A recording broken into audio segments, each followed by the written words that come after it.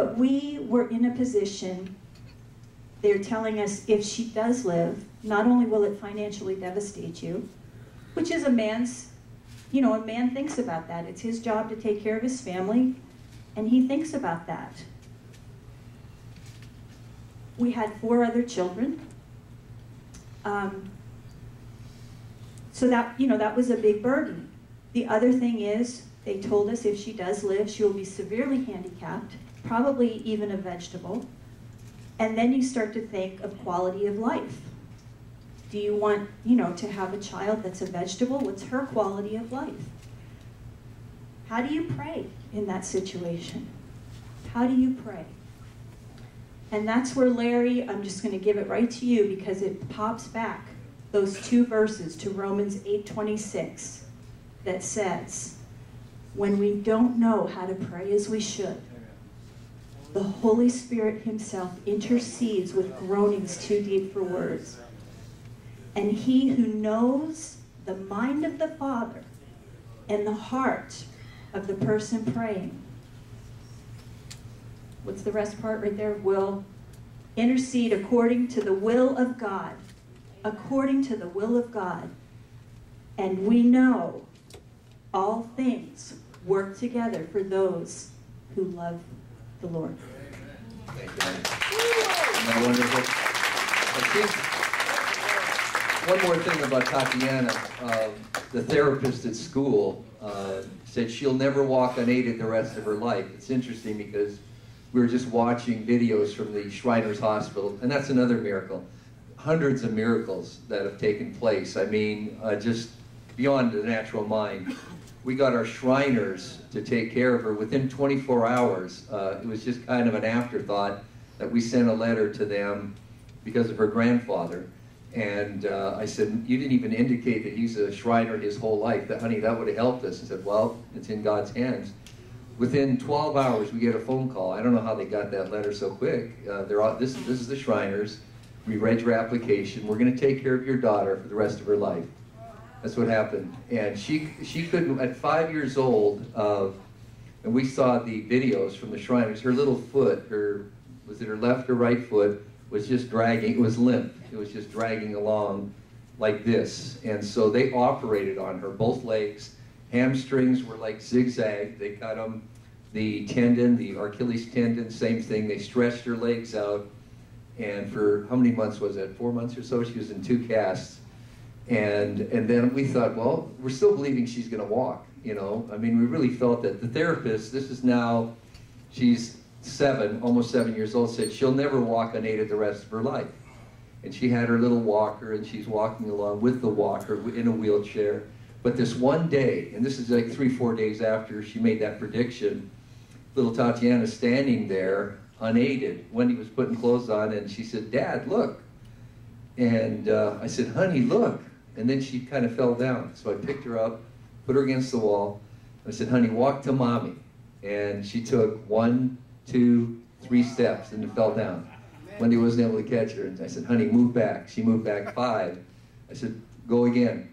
1, 2, 3, 4, 5. 5 steps she made. By the end of the day, and my mother-in-law, her mom was there, and the daughters and Matthew, and we're watching her, and she walked 52 steps without falling down, you know?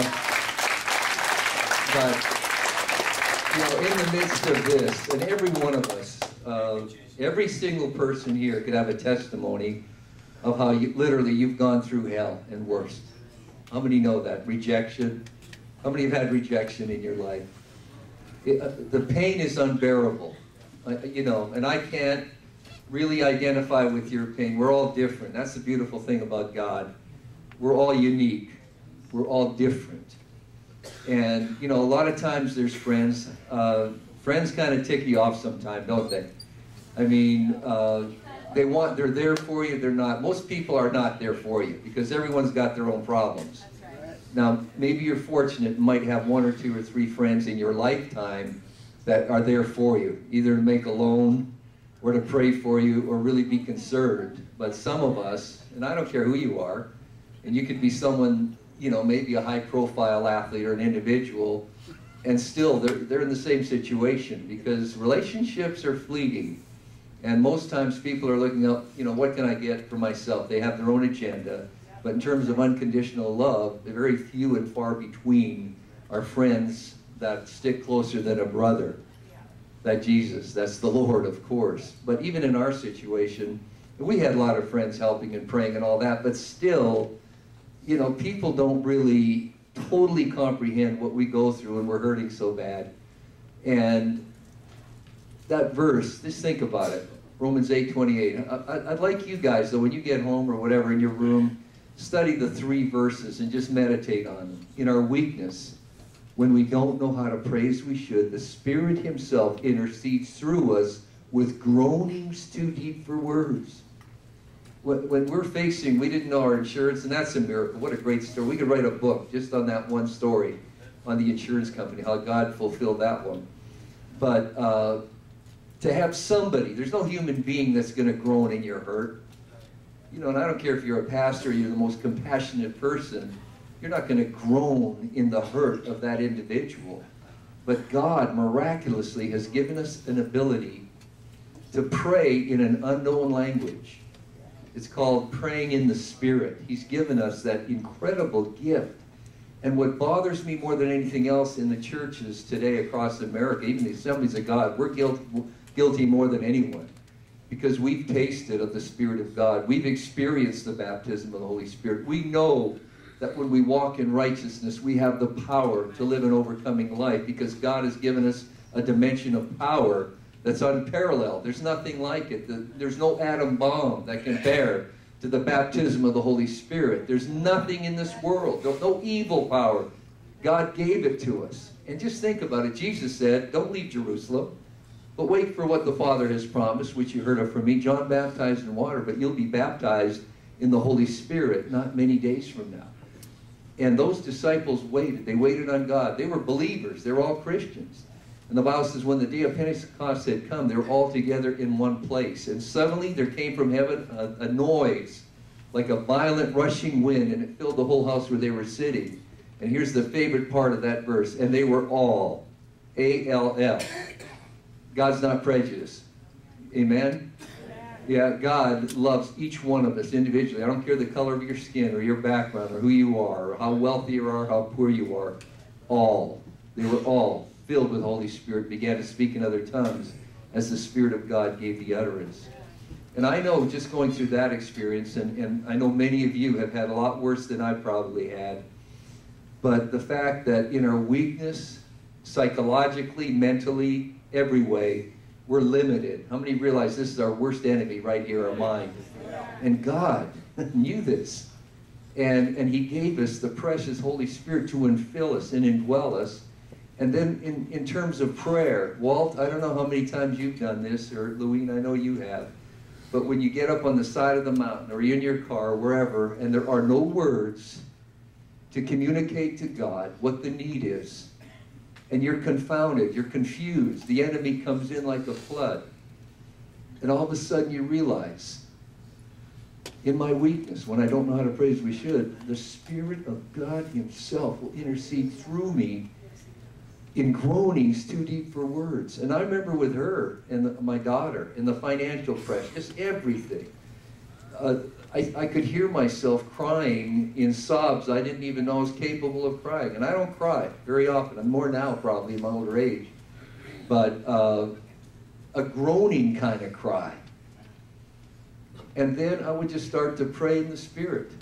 And as I prayed in the Spirit, within seconds, it's like that the weight of the world was off my shoulders. I entered into a whole different realm, a different realm that was truly supernatural.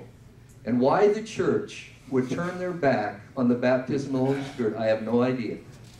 I mean, it's like having a football team and you've got every receiver you have on your team is Larry Fitzgerald. Why would you not want to throw the ball to Larry Fitzgerald?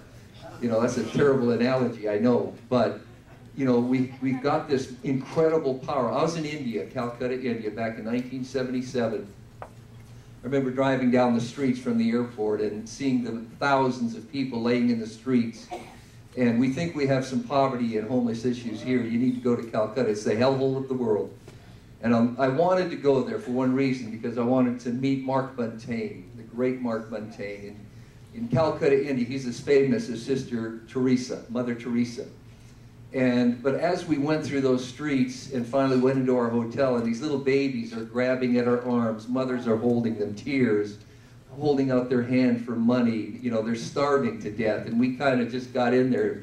It was more than we could deal with. Some of the ladies that were from Texas, I'll never forget this, locked themselves in their rooms. They didn't want to go out the next day. I mean, the demonic presence was so unbelievable.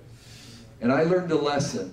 You know, in reading my Bible, Paul said, I thank God I speak in tongues more than you all. Why would he say that? Why would he say, with all prayer and petition, pray at all times in the Spirit? There was a reason for it. And it took me leaving Phoenix, Arizona, flying all the way to Calcutta, India to find the answer to that. I was with Mark Buntain the next day in a car. We're traveling along, and I'm speaking to him. We're both Canadian, from Edmonton, Alberta, so we had things we had, that we had in common that we could discuss. And this guy would be talking to me about things, and all of a sudden he stops talking in English and he starts praying in tongues. And he'll be driving, you know, dodging people and cattle and noise and everything. It's just chaos over there. And he's praying in tongues. And then we'll start communicating again in English. And then 5-10 minutes later, again, he's praying in tongues on the top of his voice. And he built this great hospital there in India. We're walking down the hallway, same thing, the whole time we're walking, he's praying in the Spirit. There was a feeding line of people, 30,000 people a day at the city dump, they're feeding them. He's praying in the Spirit. The kids running around, their beautiful little blue uniforms, and I admire those two boys. I don't know who they are, but guys, let me tell you something, you just keep walking with God, and I appreciate you singing the songs and worshiping the Lord. That really did something for me. It touched my heart. I remember when I was your age. How old are you kids? About 12? 11 and 12. When I was their age, I was baptized in the Holy Spirit at camp. And I prayed in the Spirit all night. And I remember walking down through the sawdust in the barn, out to the cabin, looking at the stars. They were like as bright as could be. And I said something in my spirit at that age that literally changed my life. And it was the most important thing next to my salvation that ever happened. And, you know, suffer the children to come unto me and forbid them not, for of such is the kingdom of heaven. And boys, today I expect you to be baptized in the Holy Spirit before I leave. Because you need to taste of the goodness of God at your young age. But Mark Buntain was, you know, it made such an impression. I was born in Pentecost. I experienced that when I was 12. But as humans, many times we have a tendency to forget. Or we get into that realm of mediocrity in our Christian walk. And I don't care who you are, we all have dry spells. How many believe that? Billy Graham, Tommy Barnett, even Walt Rattray has had dry spells in his life. We all do at times. And many times it takes a crisis to bring us back into the relationship that we need with God. And I'll tell you what, in this country, it's probably going to take the persecution of the church before we fall on our faces and we start crying out to God and crying out for this fulfillment of the baptism of the Holy Spirit. The Bible says, I'll do that in the last days. I'm going to pour out my Spirit upon all mankind. Your sons and daughters will prophesy. Your old men will dream dreams. Walt and I are going to be dreaming dreams. Your young men will see visions. And even on your male and female servants, I'll pour out my Spirit in those days. You know, and I'm not a last days kind of guy, because people will talk to me about prophecy and the end of the times and the signs and all that. And, you know, and it's in God's timetable. I'm not really overly concerned about it, but I am now. At this time in my life, the way I see the world, it's a one-world thing, that the demonic power, the economic problems, the war with the Muslims, and the hatred and the division that we have, not just in this country, but around the world. And the time is near. I believe that with all my heart. And God is coming for a church that's pure.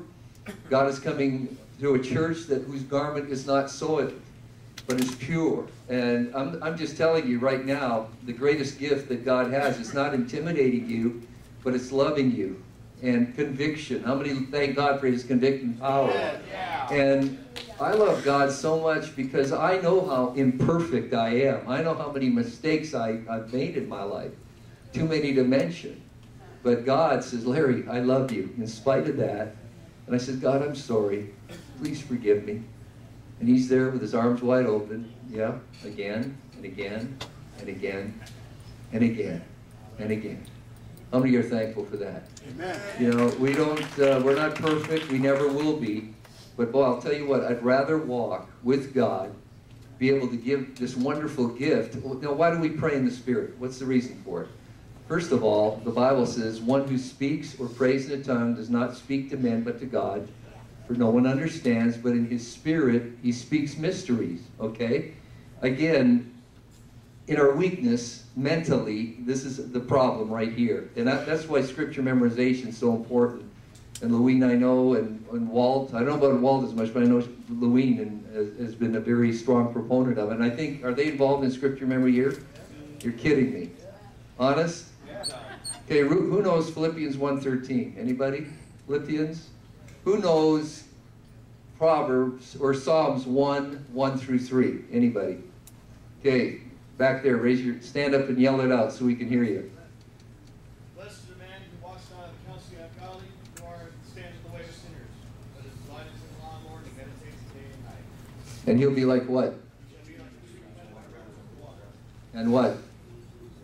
He shall also bring forth in its season, and he shall not wither. Amen. Give him a hand. Isn't that awesome? Okay, one who speaks in the tongue doesn't speak to men but to God. No one understands, but in his spirit he speaks mysteries. One who speaks in a tongue edifies himself. We're being strengthened. We're strengthened by the word.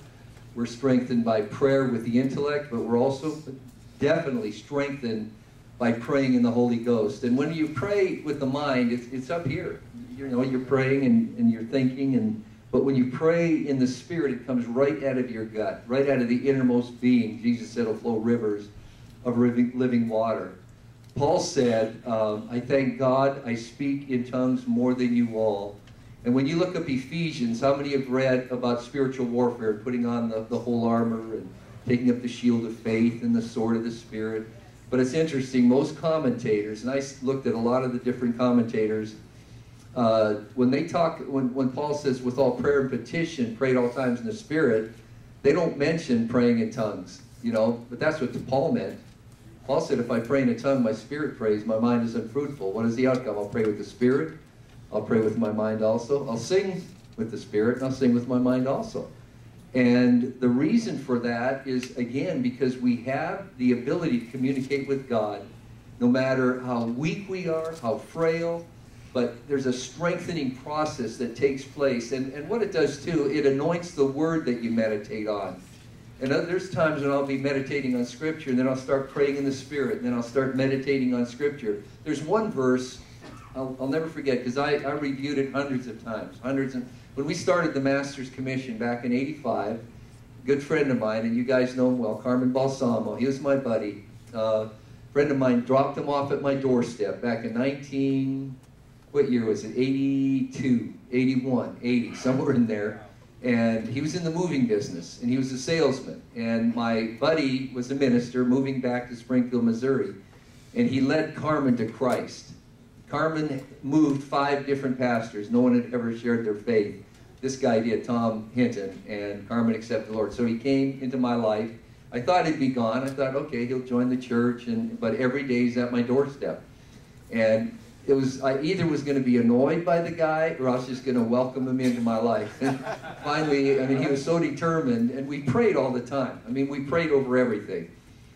We witnessed all the time. And we read a book called The Navigator by Dawson Trotman.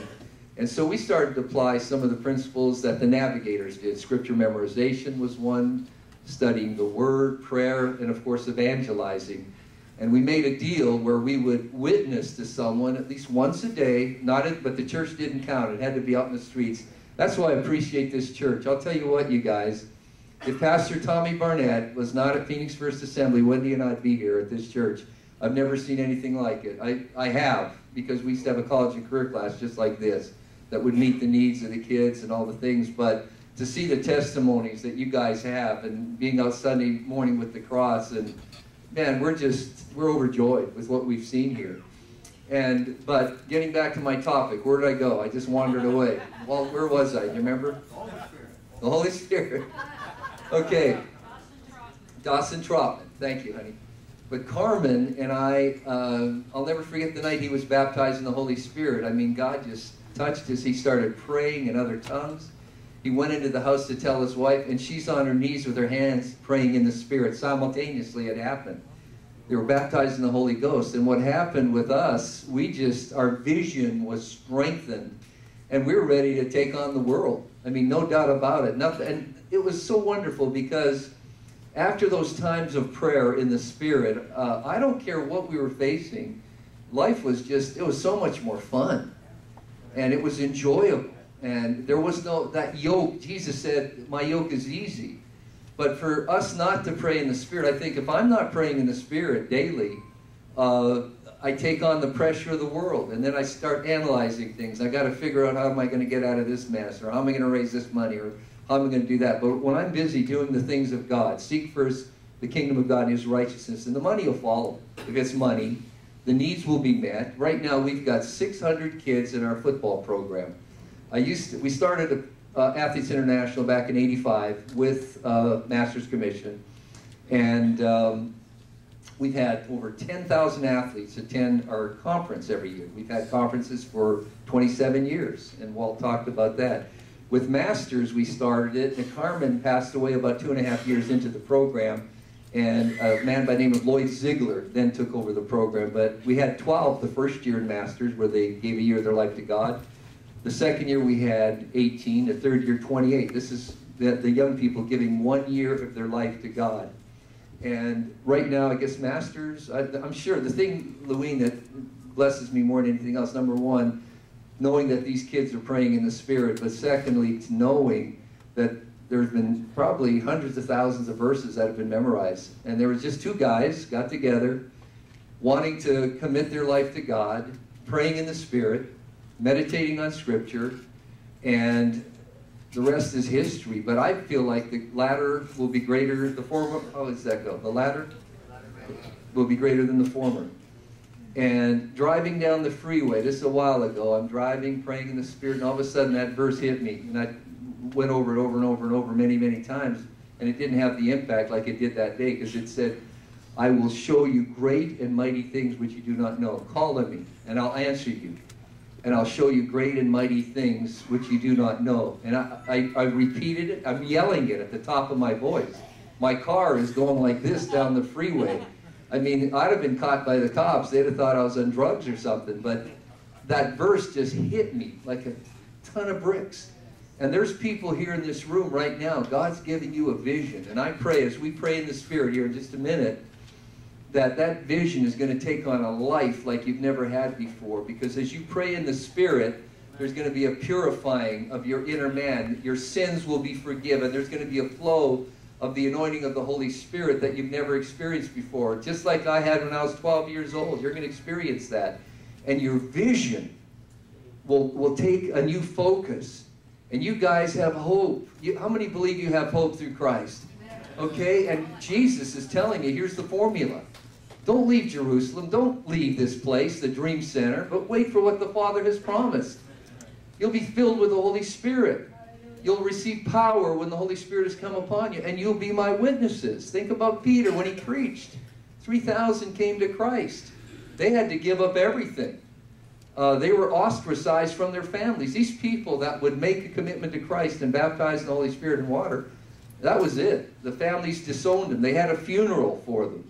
This was a Jewish custom back in those days. And then the martyrs, you know, they're willing to die for the cause of Christ. It may happen that way down the road right here in the United States of America. But you need to be baptized in the Holy Spirit. How many can say amen to that? Amen. How many have received the gift? Let me see. Stand up if you have. Okay, stand up. Okay, I want you now to say thank you, Jesus. Thank you, Jesus. Okay, sit down. Okay, you that haven't been baptized in the Holy Spirit, stand up. If you haven't, stand up. Don't be afraid. It's no big deal. We're not going to bite you. We love you. Okay, if you want to be baptized in the Holy Spirit, come on up here. I'm going to pray with you right now. Come on, right here, right now, to this altar. Don't sit down. Come on, get up. You want the gift, brother. You in the yellow shirt.